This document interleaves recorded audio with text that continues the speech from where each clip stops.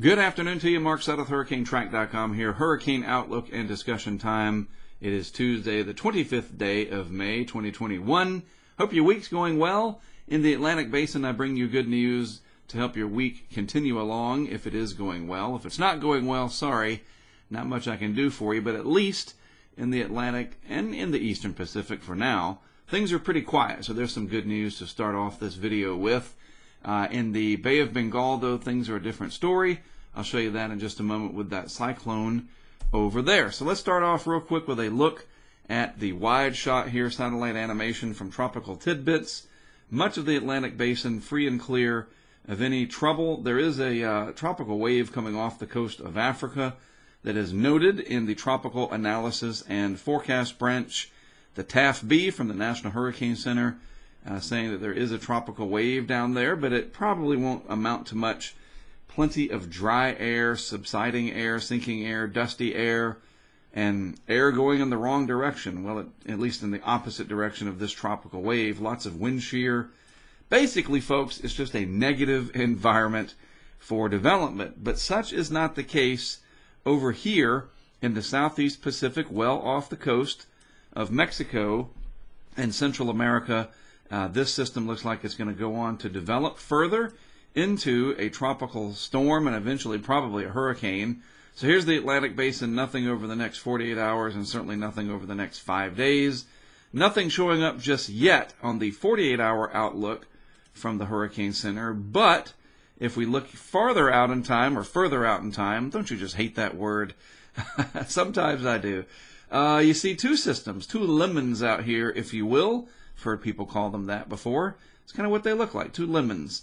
30% and 20%, this is all related to a more favorable pattern that's getting set up over here in the 200 millibar level of the atmosphere. That's up at the what we call the outflow level, but also down at the surface where you have a little bit more of a westerly wind component coming in about 5,000 feet this way, where you have the trade winds going this way, and that helps to induce more vorticity, more spin in the atmosphere, kind of to get things going.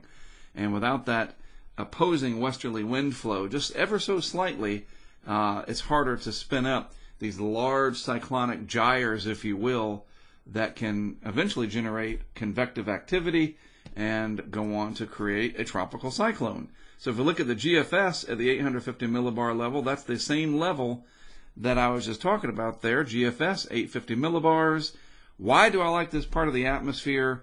At least on the modeling here, well, it really helps me to identify these areas of energy down here that are stretched out now, but later on they kind of congeal, come together, focus that energy, bundle it up, and voila, down in the tropics, you get a tropical cyclone. That's how it works. So we move this out into time. There's 24 hours out from this morning, and you can just start to see the way the wind is turning around here. This is coming in from the west. These wind barbs are here from the east.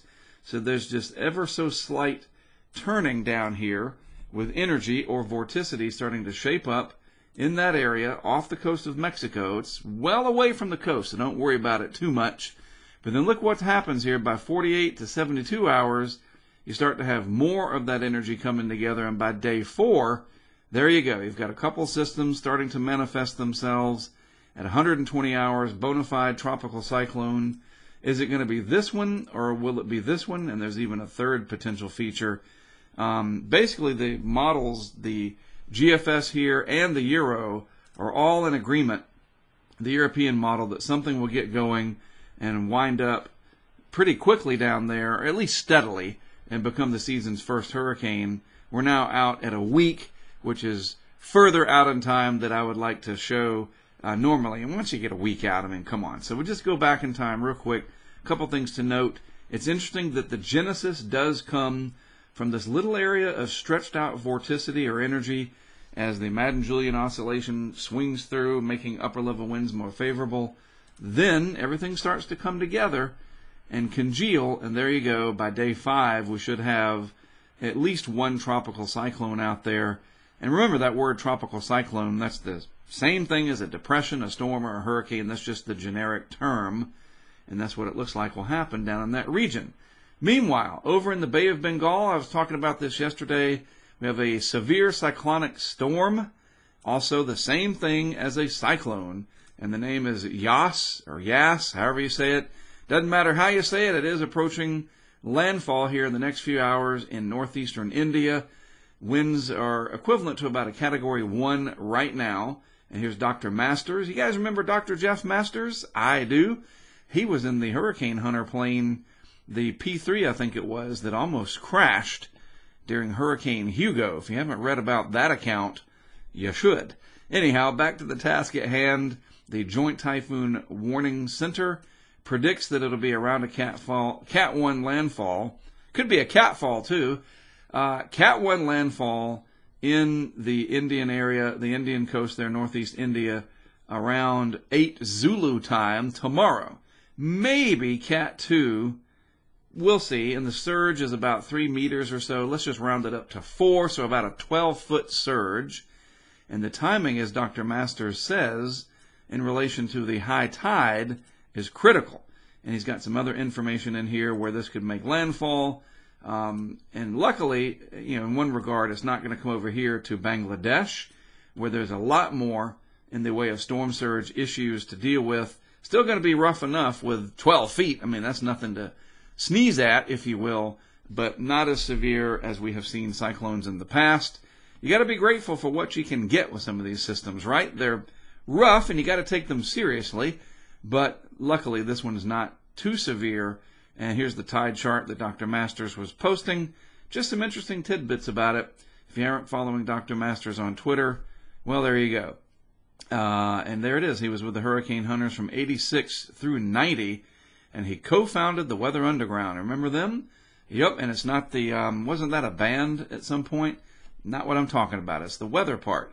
Anyway, SPC showing a pretty active day today, way up in the border states, close to Canada.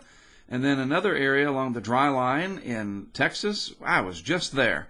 What a beautiful part of the country that is. I've never been up to Minnesota, or Wisconsin in this case, and the UP of Michigan. I bet it's nice there too, but I'd prefer the Texas dry line. Tornado threat, low, thank goodness. More wind threat and hail threat, some gorilla hail in the western portions of Texas there. 2 inches or greater, that can be problematic. So you guys that are living out there paying attention to this stuff, keep on paying attention because it's still a problem. Tomorrow, an enhanced risk there in Nebraska with the dry line extending down through Texas again. Wind and hail, pretty big threats overall. It's May, it's late May. This is what you would expect. And then the big time event looks like it's going to start to come into focus here from the nation's midsection on Thursday. And there's going to be more tornadoes, maybe some significant tornadoes. I would expect that we will see quite a lot of what we call chaser convergence. I'm trying to get my picture to come back up so I can sign off. Sorry, microphone. I bet we'll see a lot of chasers out there if you use the Spotter Network application, or if you have that on Radar Scope. You'll see all those little red dots. There's going to be a lot of people out there Thursday, I do believe. So y'all will be careful out there. And don't run into each other. I was just out there with Brent, and a few weeks prior to that with our friend and supporter Matt. And even though Brent and I and Matt and once we were all out there together at different times, of course, not a lot of chasers, but an event coming up like what we're seeing for Thursday, that could get pretty populated out there and near some big cities. So be careful. Mind your roads, mind your manners, and watch that speedometer. I sound like an old dad talking, but it's true. You got to be really careful when you're out there. You can survive the weather, and you're doing everything you can to make sure you're safe and avoid the weather problems. Then you get stuck on some road, or you happen to pass the wrong person at the wrong time, and it could end up in catastrophe. So just be careful. We want to see your awesome pictures and chase accounts. We don't want to read about you in a police report. All right. That is it from me for today. Have a great rest of your Tuesday. Thanks as always for tuning in. Remember, I'm on Facebook, Twitter, and YouTube. It's all the HurricaneTrack brand, and we are crowdfunded thanks to people like you through patreon.com/HurricaneTrack.